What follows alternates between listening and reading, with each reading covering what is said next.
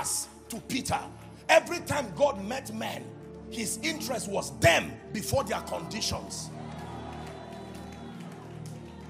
Because a transformed you cannot remain in the same condition that met your old self. Do you believe what you are hearing? I'm teaching you authentic Bible faith that makes you a champion in this kingdom.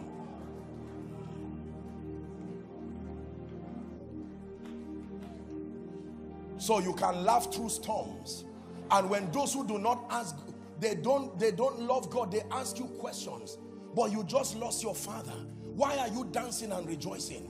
But it looked like your office just packed up. Where is your God? The next time they ask you, tell them while things are on their way coming, there is a report, an accreditation in the spirit. Who is God speaking to?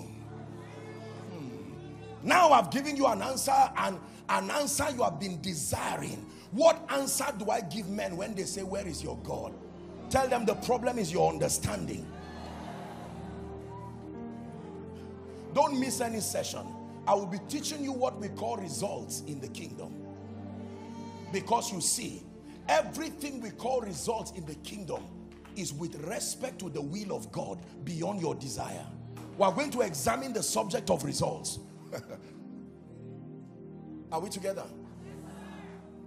So there are some of you, while heaven is clapping for you already, a champion is imagined in the spirit. You are busy saying, God, but the car has not come. And God says, you mean the 5 years training is just to give you a car? No, come on.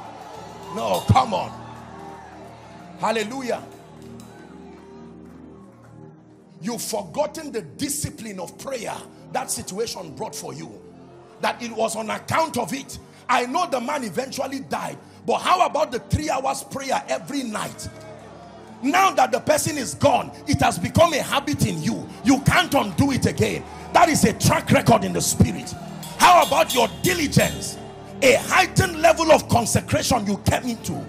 Although, listen, the reason most of you do not know why sometimes God keeps quiet regardless what you are going through, it's not that he's irresponsible. He has found your confusion as a healthy tool that leads you to his presence. He will prefer to leave you there until you get there. As he trains you, he will give you a higher perspective.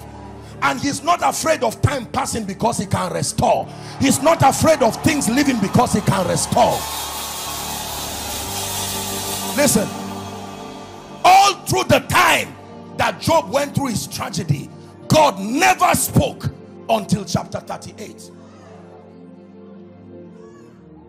And when God shows up, you would think he would comfort Job and say, Job, I understand.